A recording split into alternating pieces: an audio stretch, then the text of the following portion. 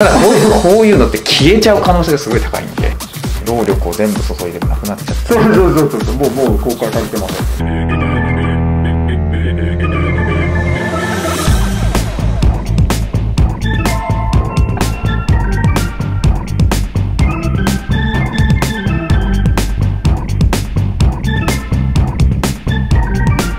では始まりましたです。今回はですね、ダルビッシュのはい、ダルビッシュです。この R さんにお越しいただきました。はい、トイック界ですごい有名なんですけども、今回 When Ayano came to my house, blank happened that nobody was at home. It something there what?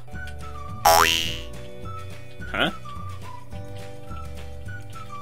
When Ayano came to my... What? That doesn't make sense. None of those make sense. Yeah, wait. No. Second.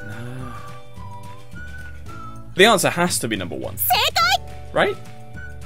It happened that nobody was at home? That sounds weird to me. I don't like that.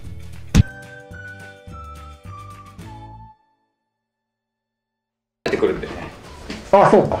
そうなんですよ。勝手に再生されるんだ。そこがやっぱりオンにスタートしなくてもね。それでなんか英語のやつ見てる人とかはもう勝手にそれをガンガン来て、で、そうかおすすめに上がって出てくるともうドドとブレイクする。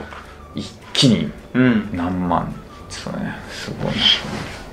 だから2日連続で多分おすすめに上がってるんでしょうね。本当。大口先生のやつが2つ多分おすすめに。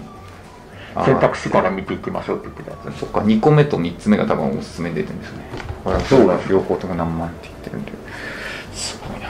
まだブルーオーシャンですね、やっぱり。ブルーオーシャン。ただこういうのって消えちゃう可能性がすごい高いんで、このニコ生も人気なくなっちゃったじゃないですか。だからそういうのが起こるっていうのが怖いんですよね。プラットフォーム自体がね。そうプラットフォームが。